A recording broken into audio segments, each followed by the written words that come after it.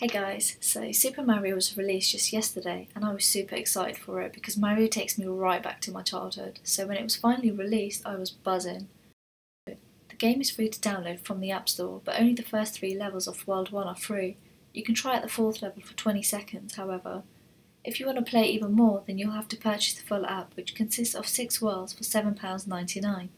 Because I love Mario so much, the purchase was a no-brainer, but £7.99 is probably a bit much, considering there are only 6 other worlds, for now anyway. Alrighty, so I've got the full app now. Here's a quick gameplay of the very first level. The gameplay is so easy, all you're doing is tapping, so you can play it one-handed. I think it's incredible that Nintendo were able to turn such a legendary game into a one-handed app. I said it's easy, and it is, but Mario runs automatically. You can just watch him go until he bumps into an obstacle, where you'd need to tap to get him going again.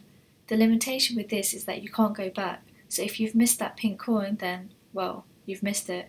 So you've really got to keep your eye on the ball and try and head the right way to finding these coins. I just love this game. It literally is like the very original Mario, except you're playing one-handed. Granted, it's not exactly the same, but the concept is and the graphics are. I'm definitely glad I bought the app and would recommend those that can to download it and give it a try. It's unfortunately not available for Android just yet, but it will be at some point next year.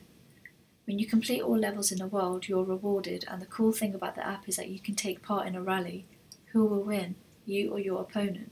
You can add friends using the player ID, which is a unique number that you can find when you hit friends. The rally side of it makes the app more enjoyable, as it adds that competitive element to it.